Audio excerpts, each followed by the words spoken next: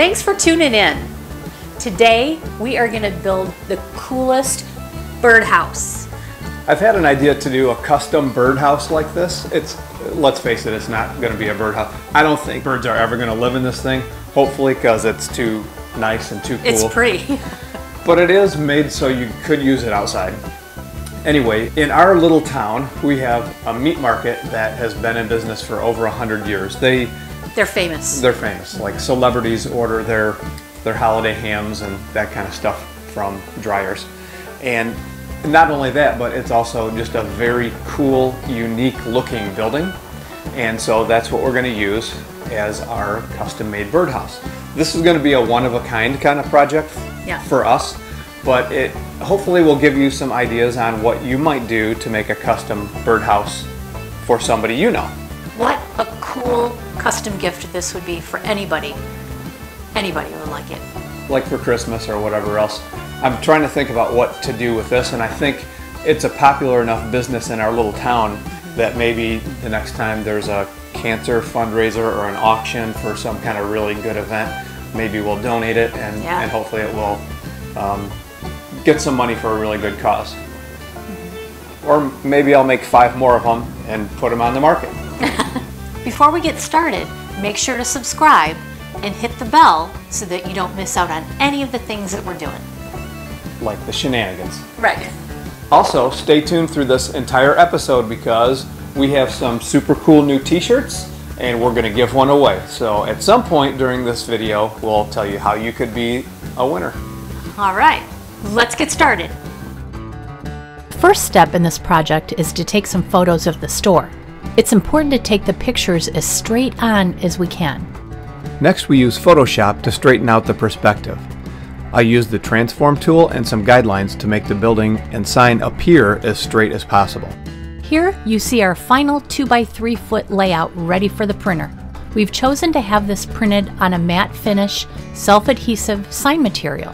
While this is out at the printer, we will create a template so we can keep working.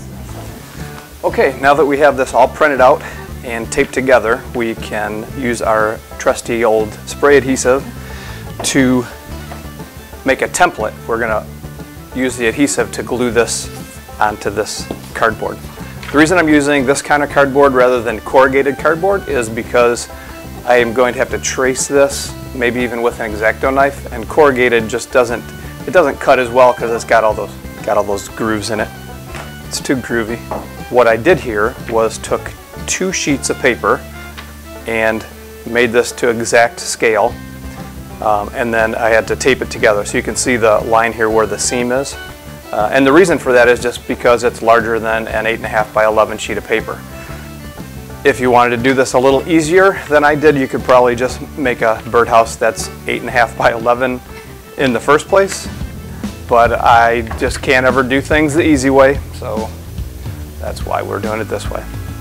All right, so let's glue this down. Oh, and by the way, here's an extra sheet of the paper so you can kind of see the 1/2 that I had. Cut that there, taped it together. Bob's your uncle.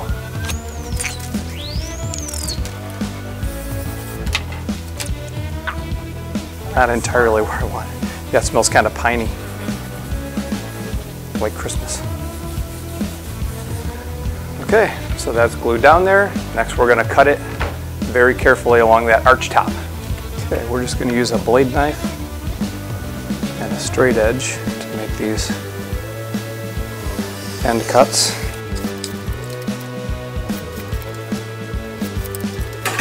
And this is the part that's going to take a little patience. I'm going to try to just put enough pressure to make this cut one time.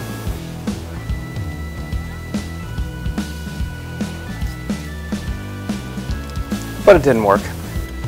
Now my main concern is just staying in that first groove.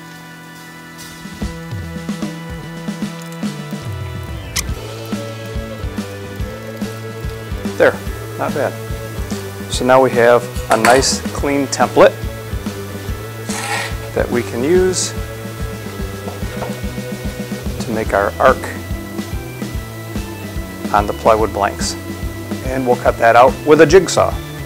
I just happen to have some plywood from a previous project that was black, and that works out pretty nice anyway, so I'm going to use that. I'm just going to line up the bottom and the sides, and then because it's black plywood, I'm just going to use a white colored pencil to make my mark like that. Also, because this is an old project, there are some holes here. We're going to have to fill these in so they don't make a void in the vinyl that we put over this. But in the meantime, we can use these instead of clamps. I'm just going to go ahead and put a screw in here with these two pieces lined up, and that will assure us that these are not going to move while we cut it with the jigsaw.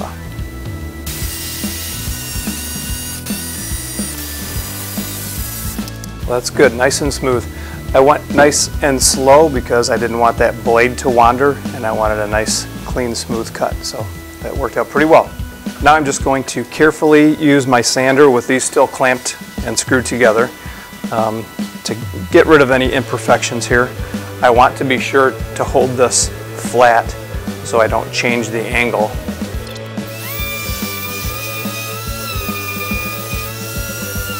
And now just a little finish sanding so it's ready for paint. So we've been thinking about where best to put the entry hole for the bird, and even though this probably won't ever be used as an actual birdhouse, it's more for looks, we read on the Google that it should be at least 6 inches in height, which would put it about here where there is this window for an air conditioner. So I guess that's kind of okay. The other thing we had thought about was up here we might do it, where we're going to have a little sign stick out later, but I think this is probably better. So for our hole, we're going to use a Forstner bit. That's 1 3/4 inches. And I'm just going to make a center mark and then use the little point there, the brad point, as kind of a reference. And then I'm going to take my awl and smack it with the hammer, just like Clark Griswold would when he catches a squirrel on Christmas Vacation. Okay, well, my little baby drill press won't even reach here, so I'm going to use just a hand drill, which is always a challenge for me because I can't drill a straight hole to save my soul, but I'll do my best. Just got a piece of scrap plywood underneath this so I don't get tear out, and I'm going to clamp it down to that, so hopefully nothing bad happens.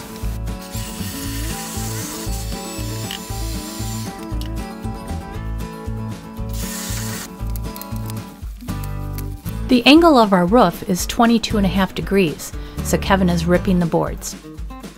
We square up one end of the board that will be one of the side walls. Then using his miter gauge on the table saw, Kevin cuts the boards to length. I just love using this tool. It makes me go, ah! And makes me do this.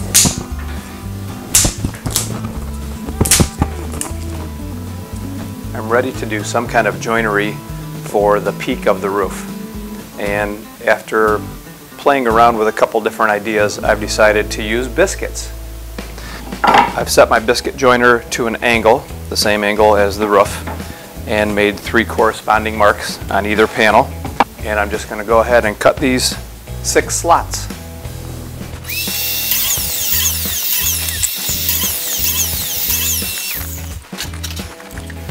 Now the question is how to clamp them while the glue dries.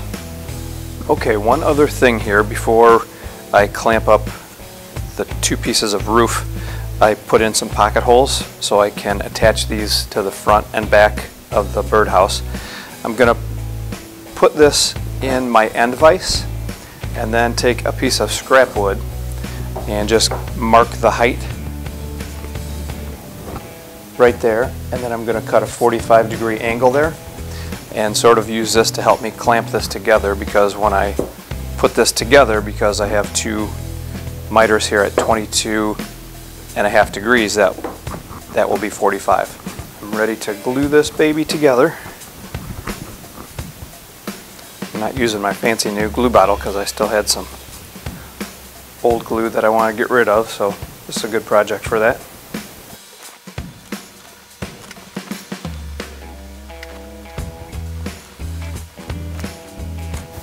The biscuits basically provide a little bit of stability over time to this joint, but mostly it helps to line this thing up as we glue it together like this.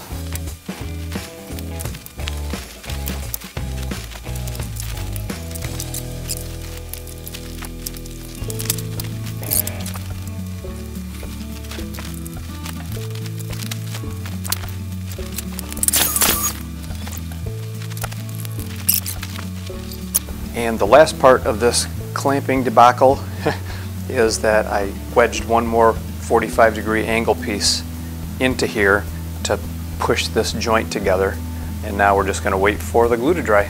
I'm going to cut the dado in the front, back, and side pieces that will receive the bottom 1/4-inch piece of plywood, and I have these little spacers to make it easy to make these adjustments. It's a 1/4-inch, just a straight bit in this router table, and then I'm going to be 3/8 of an inch in from the very bottom, and then also 3/8 of an inch high to the top of the bit.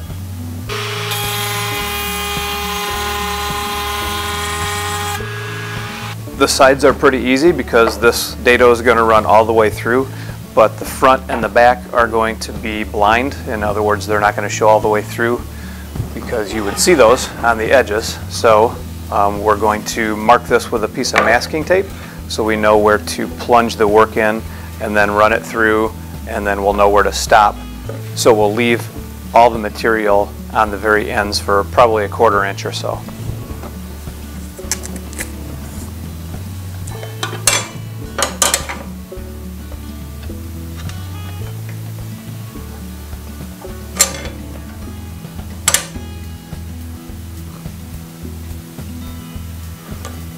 Another thing I like to do, just so I know that mark is coming up, is put a little arrow.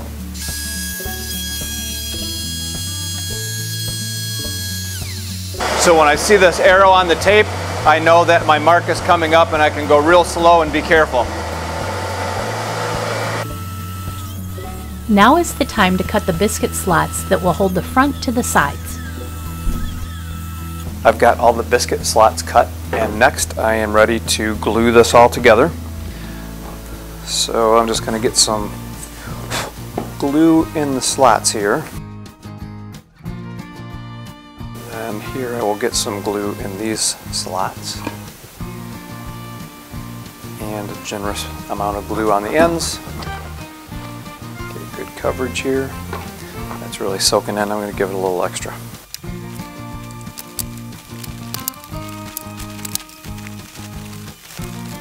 In order to finish this clamp setup, I ended up taking my piece of scrap plywood that I typically use to just do odds and ends, clamp my face frame work down with the pocket holes.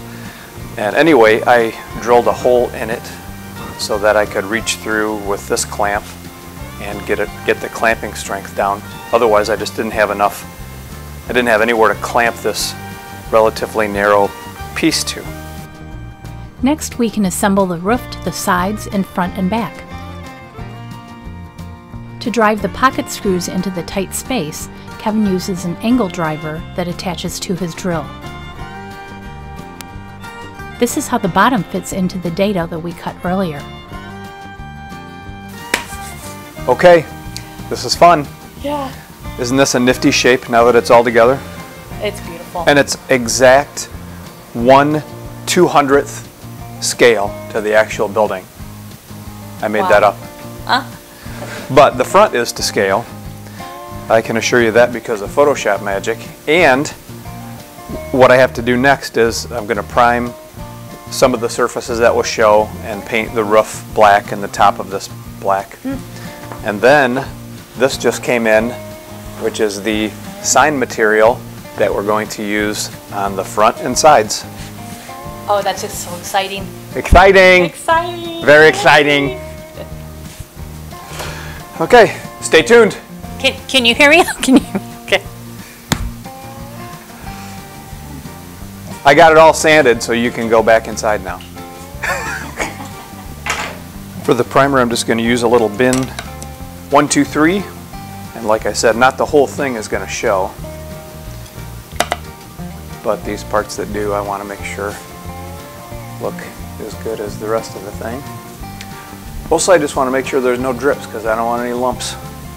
I did the same thing that I did for the front and the sides. I took a picture of the sign, got it to the right proportions, and printed it out on this sign material. And I'm going to use a 1/4 inch piece of plywood to mount that on, and then I'm going to kind of cut a couple of prongs and hopefully attach with some hot glue. Now I'm just going to move this fence in 1/4 of an inch. It's not a super great fence, but a little wonky. Okay, I'm going to cut to this line, which is the end of the sign area.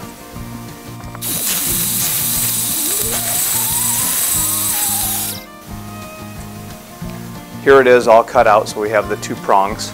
And then here's just a sample on some scrap wood of 2 holes drilled in, and then it'll fit in there pretty nice. My general idea has been to put hot glue in there, but I might just make it removable. Pretty snug fit. So again, fold it, loosely line it up on the whole thing, and then find that one sticky corner. Apply some pressure right on that point, and then with the rest of it lined up,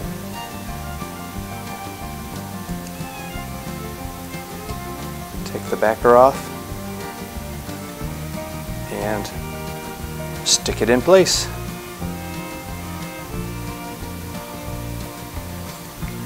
Then when I turn it over, I can just kind of use the sign as a straight edge to trim that excess off. I'm going to use that little template that I made as a guide to drill these holes for the sign. This is my cardboard template that I initially used for all the cutouts and whatnot, and I've marked on here where the top and the corner go, so if I ever need to do this again, I can. And I'm just going to line it up there.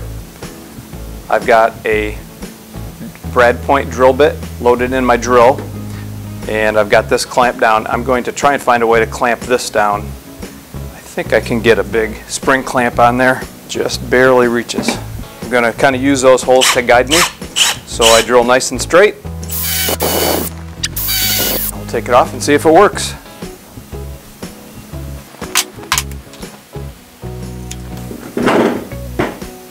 Fits pretty good. Want to win one of our cool t-shirts? Here's how. Make sure to subscribe to our channel. Leave us a nice comment before Thanksgiving. Tell us what size you wear. We only have large and extra large. We will put all the names of the people who do this into a hat and draw one winner on Thanksgiving. Okay, Kathy, it's the moment of truth. Yep. Our box is all finished. We painted the parts that will show, and the front, back, and the 2 sides will be covered with this 3M sign material. It's called Scotch Cal. This is a matte finish, which is pretty cool. I like it a lot. I painted the roof and the top edge flat black, so it's all going to be kind of that, you know, smooth looking flat surface. That's all in style these days. It's going to be tricky, I'm not going to lie to you. Yeah, we can do it. People could die. People could get sick. Yeah, people could get COVID. It could get ugly. There may be diarrhea involved. So wear your diaper. My plan is, so I laid these out in Photoshop in such a way that we could do one front and one side without a seam. 2 pieces. That's our perfect world. If things get ugly, then we're going to go quickly to plan B and make a slice, and we'll do 4 separate sides. But I think if we take our time, we work together as a team, this could work out nice. Yep, it will. I have faith. So this is a sticky material, you know, with the background there. We have to peel it off. The plan is going to be for me to line up this bottom right corner after we've peeled off a corner back and kind of folded it, and then I'll stick that with the rest of the backer still on, so we can still kind of move it a little bit. And then from underneath, I'll kind of peel it back this way. But not until I line up this entire bottom. Right.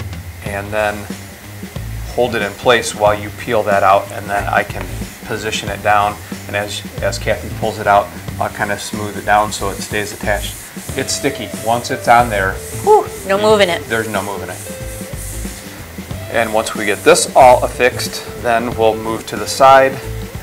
We just have to be careful because as you pull it that way, you know, it's going to be pulling it off of this. Right. Maybe we should make a little cut on the back of the backer. That's a good idea. We can make that ahead of time. Yeah. I think that's the best option.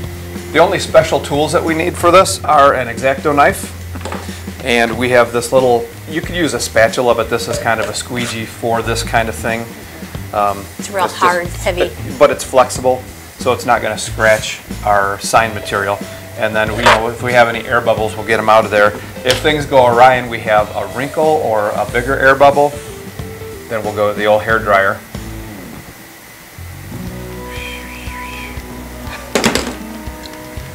And that's all I got to say about that. We put a piece of cardboard down here just to make it nice and flat. Softer. Yeah. I'm just using a painter's tack rag to get off any dust. Because you don't want that underneath here.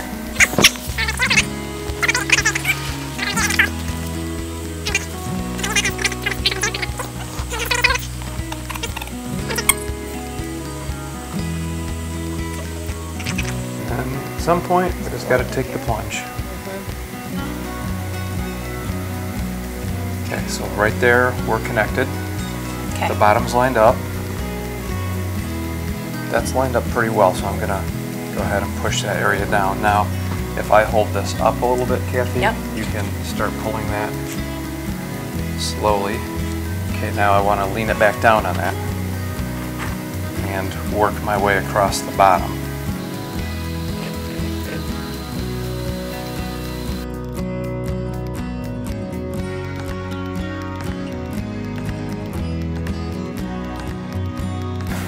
Let's roll this beautiful bean footage. Okay, so I don't really want to cut this right yet, or do I? You might want Yeah, to, because maybe I you should. can't lean it on there. All right, we'll end for end this beast. Let that lay. Okay. Just have a nice new blade on this X-Acto knife. Hold it down. Perform surgery. Cardboard that we put down is helping that a little bit, gives it a little bit of give, basically. So I want to be careful not to cut into the paint that I just put on, but also I don't want this to be totally flush. Otherwise, if there's a lip of this sticky stuff over the wood, that'll be a spot that it could peel off over time. Formerly, I'm a brain surgeon, so I have very steady hands for stuff like this. On the downside, I had 3 cups of coffee, so that's not good.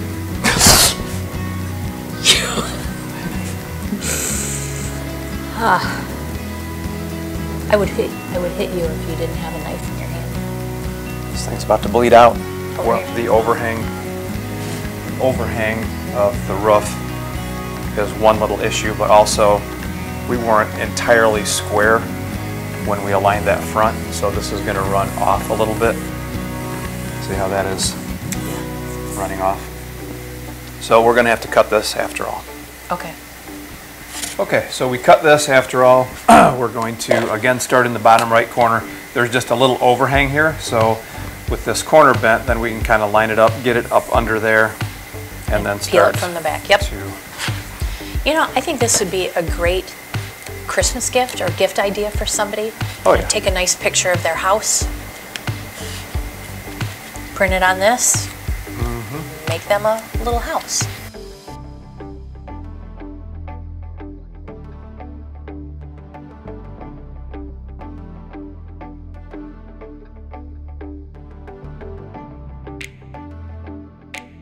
After working with this material a little bit longer, it kind of seems like it's heat activated. It has a whole different feel to it when you heat it up, and it kind of seems like that's what really activates the adhesive. Like you can almost Feel the wood grain? underneath here now. It just feels like it's fused together for good. Now I'm just going to carefully cut out the hole, the entry hole for the bird, in case anybody actually uses it for a birdhouse. I'm trying to just let the blade right along the edge of the hole. There it is. I planned the hole so it was kind of in this window area where there was an air conditioner, so it didn't take out any of the cool stuff, signage and whatnot. And then right under that hole, of course, is a little hole for a dowel rod perch. Okay, so the last thing to do is to install our little sign, which isn't that cute. So that goes up above the bird hole, and it's just going to sit in those two holes that we drilled yesterday. I'll push that down all the way later. And then the perch right there, put a dab of glue on that and pound it in a little bit so it's nice and sturdy.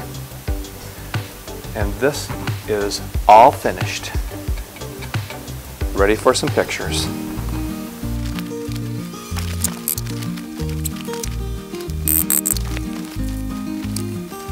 Well, this was a pretty fun one. Got to use some Photoshop skills as well as do some woodworking. What's your favorite thing about it? I just think it looks really cool. Still smells like paint. Oh, it does. I think it is such a neat gift idea for anybody. You can take a neat picture of their house, make that. Who wouldn't like that? Don't forget, you can win a t-shirt. Just follow the simple rules. Number 1. Like and subscribe to our channel. Number 2. Leave us a really nice comment by Thanksgiving. Number 3. Tell us what size. Number 3, tell us what size you wear. We only have large and extra large. And what we'll do is take all the people who make comments, put their names in a hat, and make the drawing on Thanksgiving. We'll make the announcement, and then it'll be up to you to email us your address. That's how we'll do it. Great. We don't want to put everybody's address out there on the YouTube. No. Or in the Google. Right.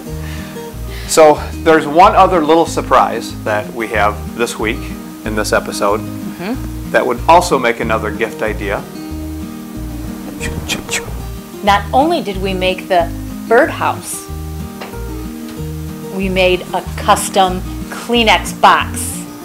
Dryers Meat Market Kleenex box. Isn't that cool? This could be your house. This could be somebody's shop that's a friend of yours. Who knows? Could be anything. But for us, it's a Dryers Kleenex box. Really handy during the cold and flu season or COVID pandemic.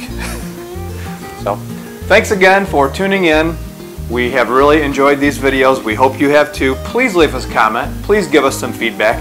It not only encourages us to keep going, but it also helps our algorithm on the YouTube. That's important. A doctor told me that. So until next time, keep your biscuits dry.